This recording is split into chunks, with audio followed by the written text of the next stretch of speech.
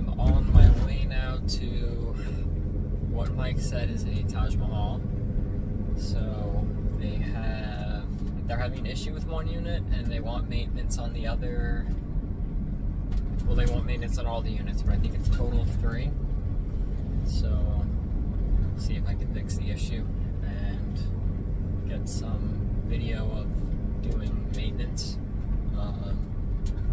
It's a pretty boring video to record maintenance, but I don't know, maybe you'll see something exciting and I'll record it, but we'll see. I'm at my first condenser unit that the customer's complaint was it wasn't turning on. I got the other 2 units running, just making sure that everything looks good with those, but I came out to this unit and it wasn't. Super tiny old unit from 2005. Pulled the cover off and this is what I see. No connection on the wires. Now if I push the contactor in, it turns on, so I'm gonna get some Wagos and connect these with Wagos, because wire nuts is the reason that this disconnected. So we got our unit running now. It's discharging a little bit of heat. I put the gauges on because it didn't feel too cold to me. It's definitely getting colder as it runs for a little bit longer. But here is our pressures, and I lost my subcooling probe. Let's see. Really high superheat. But our subcooling's around okay. It's an R-22 system, so I don't want to charge it if I don't have to. It's definitely getting really cold. And I'm going to see if it's cooling inside and I'll let the customer know what's going on with his pressures and how it's running. It's a very small unit.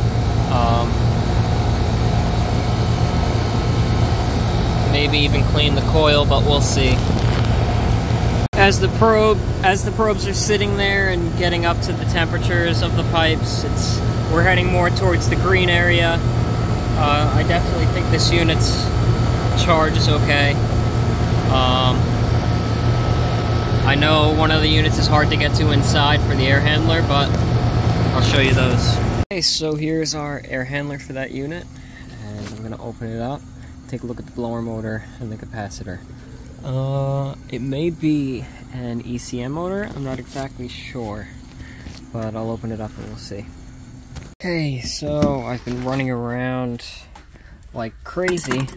Not that that's a bad thing, but this customer has so many questions and issues. He's a new homeowner to this house, and he just had me take a look at his Navy, and his condensate pump was no good, so I swapped out that pump for him because he's been dumping out buckets every day. But I told him that maybe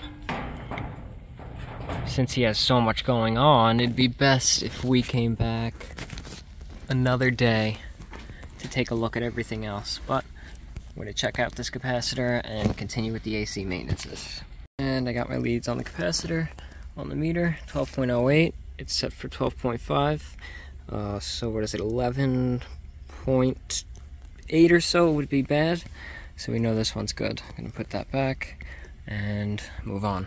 I know this unit's cooling well. I did treat the condensate pan and I blew out the condensate drain trap. We're going to do that for all the units. And fan motor's nice and clean. Amperage is good, but I killed power so that I could take it apart and test things. Overall, his units look pretty good. They're from around 2005, all of them. And the outdoor units, particularly the smaller unit, definitely is seeing better days, but he is looking into possibly replacing in the future, so he's not really worried about doing anything crazy or any cleanings like that right now. So it is what it is. On my lucky day, I get to replace a 75 microfarad capacitor, reading out at 42.7. Customer said go ahead and replace it, and I actually tested it dynamically, but I'm just proving for the video that it is bad by testing it with the meter. So I'll go ahead and wire the new one back in and secure it. Got it in, plugged the disconnect in, and it's ready to go. Now to move on to the next one. I really did not get much footage at all there because this customer just had so many questions and he has so much going on in his house. He is a Navian tankless for his hot water. He has a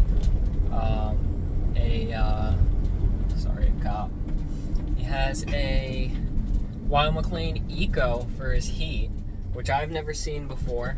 It's a wall hung system.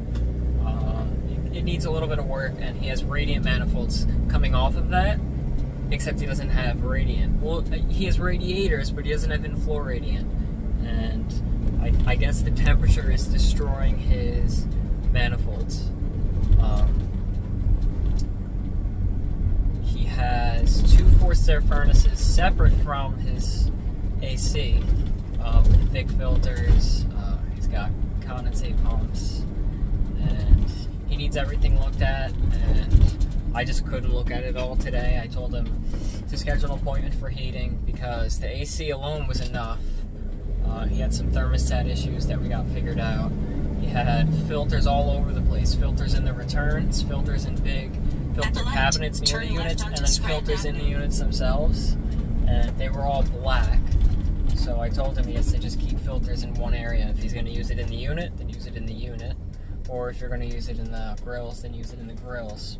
Because the dirt in all these filters was actually causing one of the units to freeze. But all his units are working fine. I replaced that capacitor.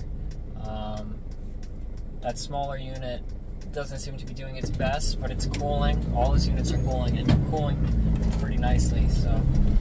In 1 mile, got a lot done there, and I'm on my way now to pick up a Bosch from the shop that I need to return for a different Bosch because they gave us the wrong Bosch, a Green Star. And then I have 3 more calls, so maybe I'll record those as well, but I think that's going to be it for this video. If you enjoyed the video, like it, comment if you have any criticisms or advice, and subscribe. Thanks for watching. Okay, so I'm here at this golf for 5 minutes now, and problem solved. This thermostat is old thermostat. They put an Nest in. They put this back yesterday. It was wired wrong. First thing I did was turn the thermostat on for cooling, and of course, nothing happened. I went up into the attic to take a peek at what we had, which is right there, and that looked like a brand new system to me. I didn't think there would be anything wrong with it, parts wise. I didn't know about the thermostat being changed until I asked the homeowner about it, but when I came up here, saw these, so I immediately jumped out G and R. Fan came on. I figured out which was common and which was condenser. I jumped out R and condenser, and it came on. The system's running, my lines are getting nice and cold. The homeowner had, or whoever had replaced the thermostat, had switched around RC and RH, but rather than just switch them around, they put the RC onto common, so that caused the issue. There was no power going to anything from that thermostat. Peter's getting a step stool now, because I did pick up Peter on the way here, and he is taking the filter out. The filter is incredibly dirty, and I can't leave the system like that. I'm gonna see if they have filters. If not, I'll give them a link to replacement filters, but that was an easy call, and I'll check the condenser outside to make sure that we're cooling properly. I mean, it's definitely cooling well here, so I don't think I have any need to put gauges on it. She said they haven't had any issues since the install, which was about 5 years ago, so I don't see a reason to waste any refrigerant. We're not freezing up. Our suction line is nice and cold, and our discharge line is not cold, not super hot, but it's definitely warm, so I think we are all good here. And you can see this filter, I honestly bet it hasn't been changed in the 5 years since it was installed. So we'll see if they have replacements. If not, we'll send them the link at filterfetch.com to replace them. When Peter pulled down the air filter, I realized how dirty the return filter grill was, so I'm just brushing all that off. so that the customer gets a little more value for their money. The system seems to be very nicely installed, except it's a ream. But they did have a new return air filter, so Peter is gonna put that in as soon as I get this all brushed off nicely, and we'll be good to go. So that was a simple call. Now I'm on my way with Peter to Westbury for an AC maintenance, and after that I have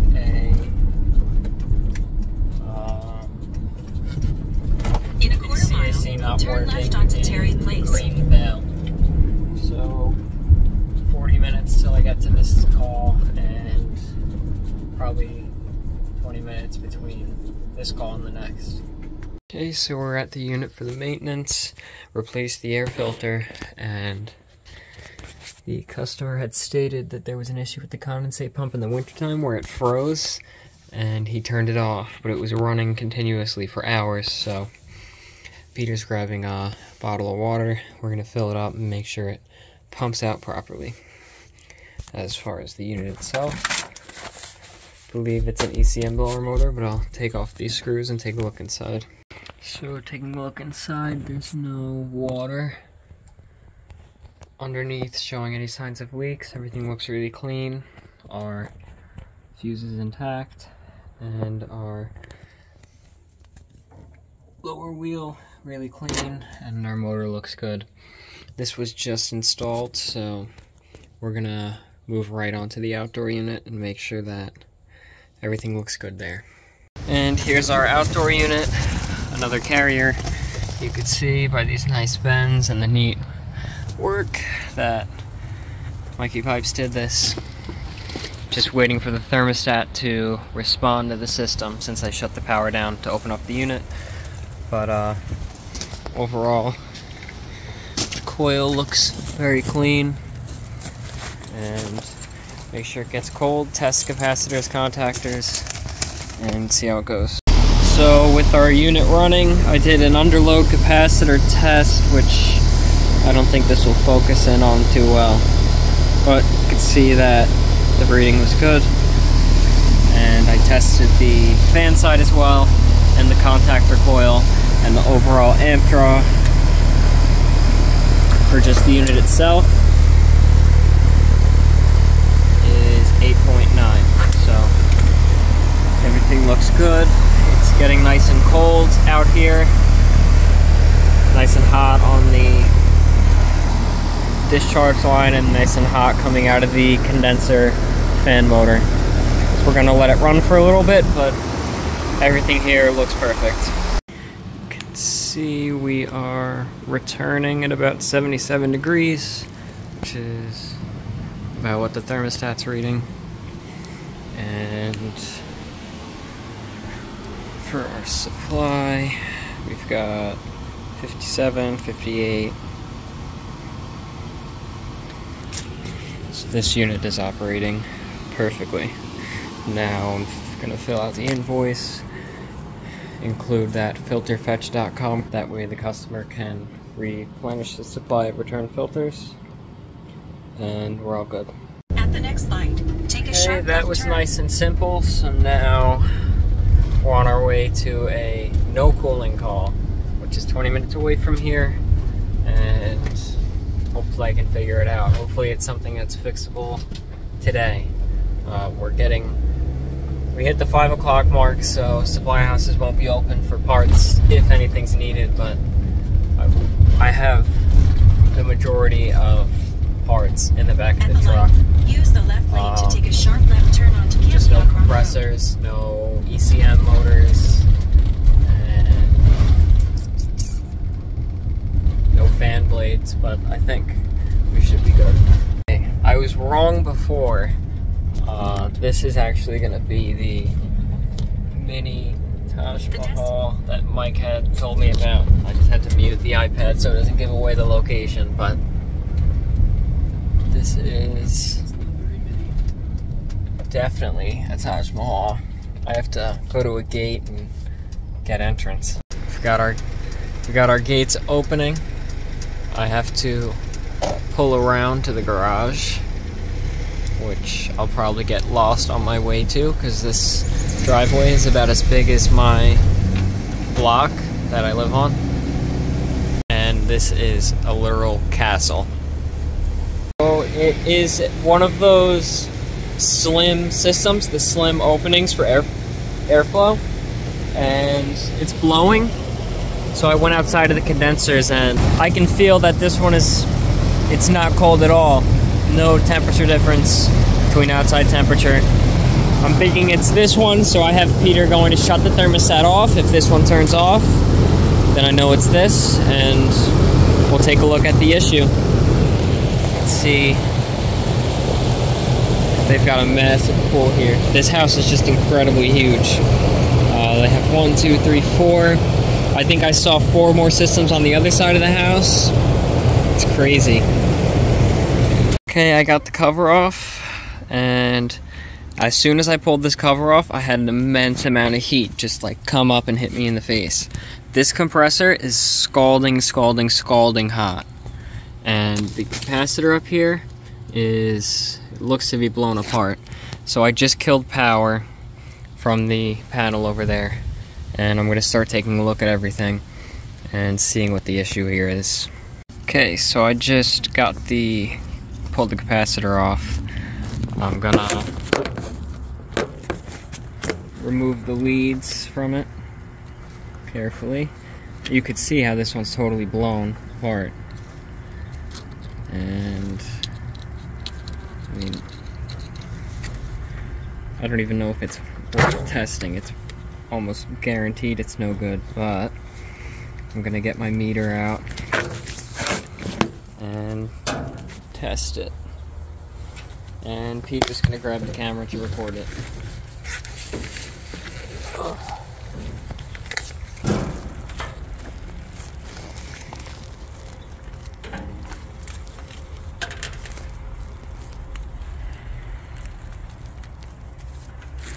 So it's a 45, and from Perm to our common, what do we have? Oh, 32. Huh. Oh, it's hissing.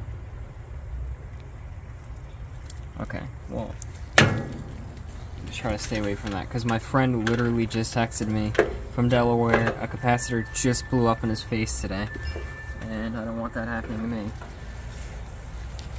Taking a look at everything else, contactor appears to be okay. A lot of debris.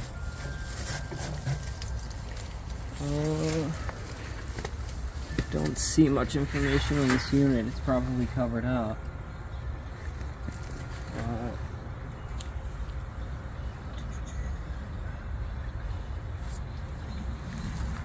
Don't see refrigerant anywhere.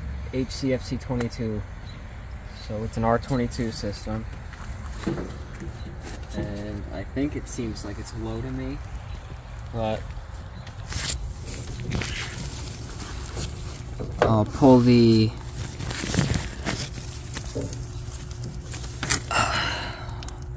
thingy-mabobber off the compressor terminals, and we'll see how those look. And so far, so good. And I'll test the resistance on the coils, but I'm gonna have to use my phone to look up what the resistance needs to be for this specific compressor. I'm gonna guess that it's open right now because it's probably overheated, but maybe not. Okay, Peter took a picture of the resistances that I need, and surprisingly it's not open right now.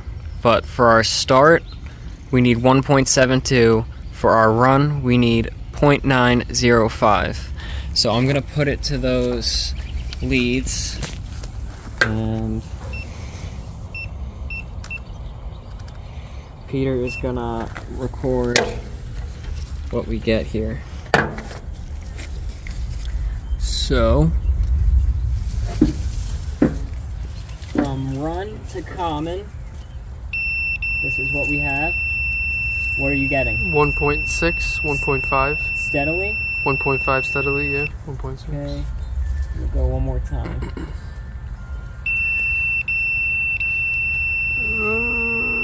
1.4, 1.5, 1.6, 1.5. Okay. And now from start to common. 2.6. 2.6. It stays steady at that? Mm-hmm. Okay. And we needed what? Open that up again for me. 1.72, right? Let me see. Yeah, 1.7 and 0.9. What were the numbers again? 2. Were they both over 2? Only one was over 2. Okay, so one was over 2. What was the other one? I think the other one was 1.5, 1.6. 1.5. So that was probably start. And the one that's reading 2 was probably 0.9. Let's see what the first one I did. The first one I did was the start. So the start is good, yeah. But the run is bad. And I don't have the fuse thermally open and the compressor's kicking on. So what I'm gonna do now is give Mike a call, because I'm not exactly sure what he would do in this situation. I mean, having a compressor winding that far off, to me, seems like there is no saving that. But I'll give Mike a call, see what he thinks, and go from there. So Mike's words of wisdom to me are to cool the compressor off and then read the windings. So I'm going to get the cool presser tool, even though it's kind of in a bad area and I don't know if it's going to be able to work there, but I got a hose there and I'll just start running water till it cools down. And we'll see, once it's cool, what the windings read. When I was looking for the hose, I saw a customer has a chicken coop.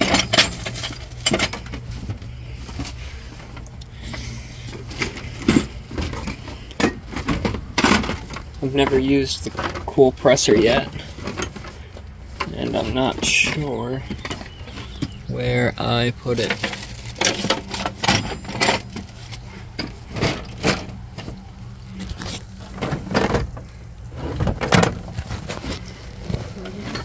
I have this truck incredibly organized, but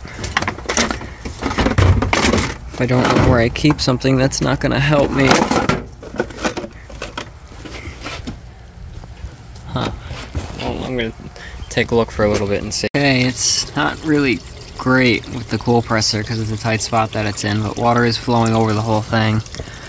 And we're just going to wait till it cools down a little bit and then test again. And here's that chicken coop. Just waiting on that compressor to cool down. Got a couple things from the truck. My wire connection crimper, a spade connector, a new capacitor, and the testos. I'm just bringing all this stuff in case I need it. So I'm not making so many trips. I just wanted to get the testo, but I don't want to run back and forth unnecessarily. This house is so nice. And I just wanted to change the filter before I go ahead and charge the system, so I changed that filter. And you can see Space Pack, one of the high velocity systems. I said high efficiency. Mike corrected me. It's high velocity R-22. And suction line really doesn't feel cold at all. Liquid line feels a little bit cold.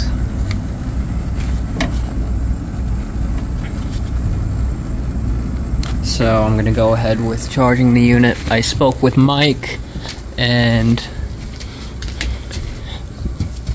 once we knew the compressor was running, Mike said that just to run it, the customer just wants him to have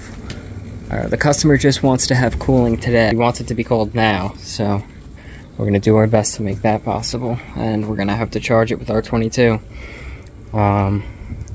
Can't replace his system right at this moment, so that's it. He wants the R-22. He doesn't want leak detection. He doesn't want anything like that, so we're going to charge it and see how it goes. Walking through this house is massive.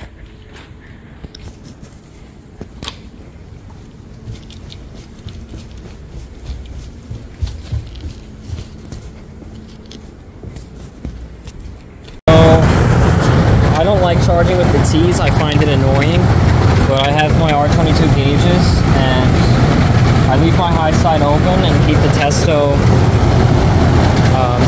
probe on there. Not that that's really accurate, but just to get an idea with the Measure Quick app itself. But I charge it through this pressure and I still get that saturation temperature right here, and that's really what I'm looking at. This is just to kind of give me a rough idea to look at the Measure Quick. But I have it hooked up now and we're zeroing out, and I'm just going to start adding. Now these are R-22 hoses and they are always filled with R-22, so I don't need to purge them. They have the yellow jacket quick seal low loss fittings, and I know that those are keeping any air from getting in. Only air is ever coming out. See, our subcooling is starting to go up a little bit, and let's see, our pressure is going up further from that 8 psi. I don't want it to be freezing, so keeping it above 32.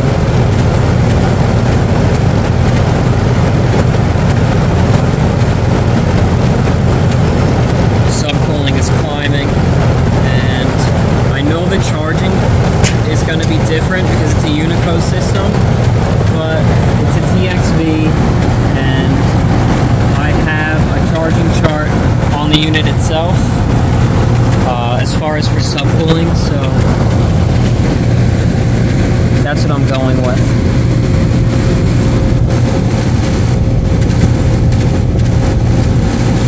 8 degrees plus or minus 1 on our subcooling. We're definitely going to need quite a bit of refrigerant. I'm still not good at estimating how much refrigerant I'll need based on pressures. Somehow Mike is always able to do that really well.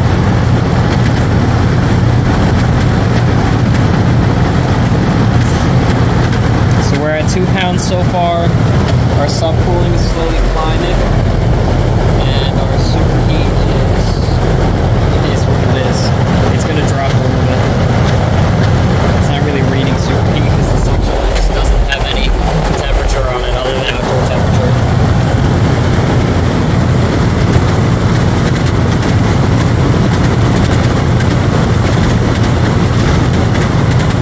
The line set run is incredibly long. It goes all the way up the side of the house, then through the attic, and into the center of that attic. So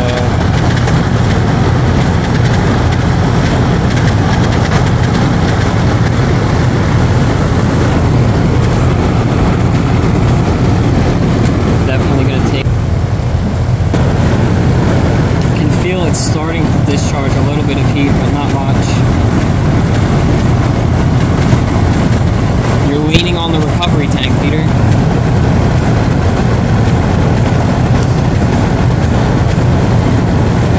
It was at like 2.2 pounds, but now it's at 2.4 because Peter leaned on the scale.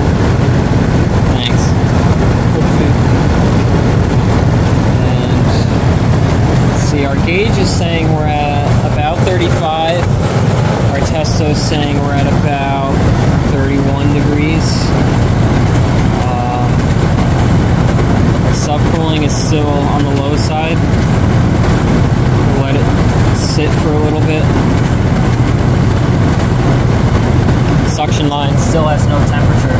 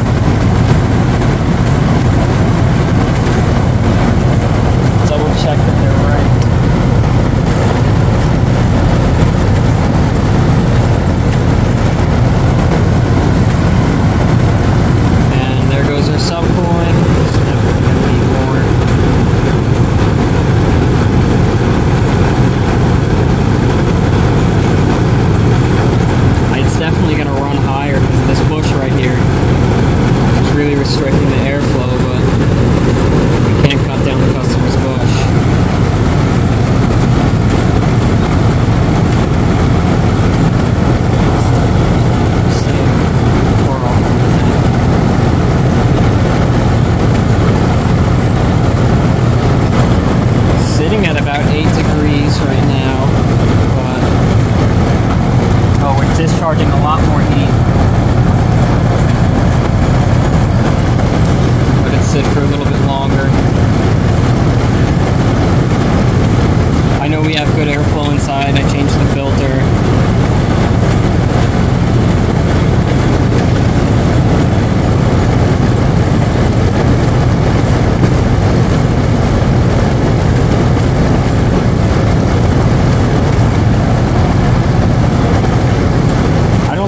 So smart probes or the temperature clamps. I always worry they're not accurate, and sometimes they just won't sit right on the pipe.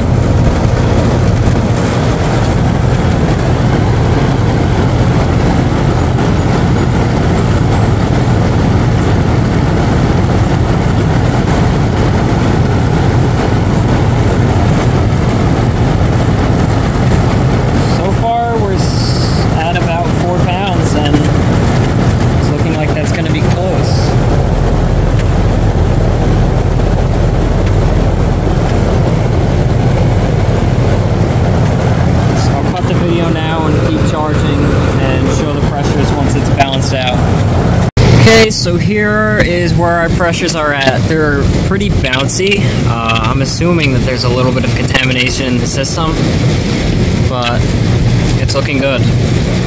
Around 8 degrees of subcooling, plus or minus that 1. Our suction line's coming back 52, and our evaporator coil's around 36.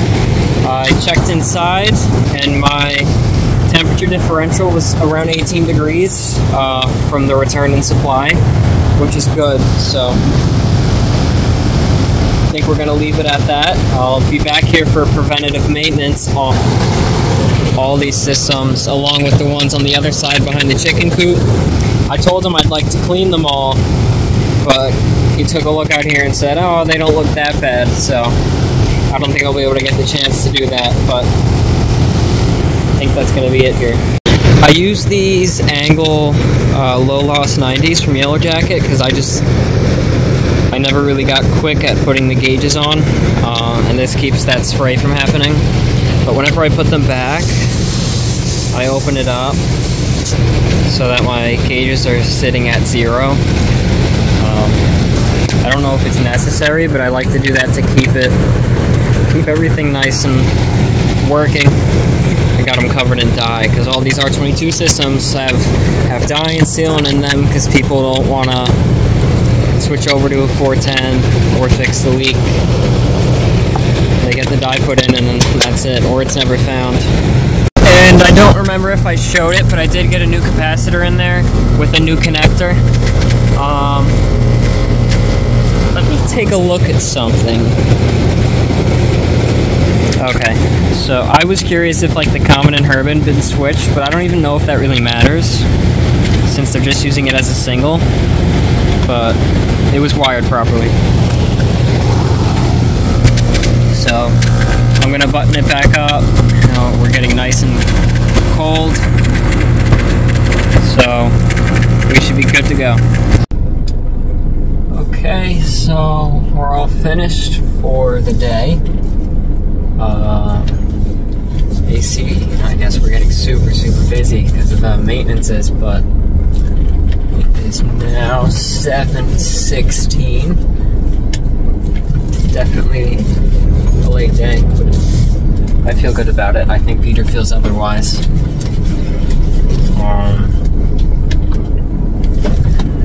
This guy has, what's so funny? This guy has a crazy amount of systems. I think around 10, and I'm going to be here for the maintenance, I'm assuming, on all of them. And they're all R-22, so he knows he gets a lot of them charged with refrigerant. He hasn't been using us for AC. He's only recently started. He's a YouTube subscriber for Mike, so we're gonna probably be replacing a unit a year. That's what this guy was thinking. And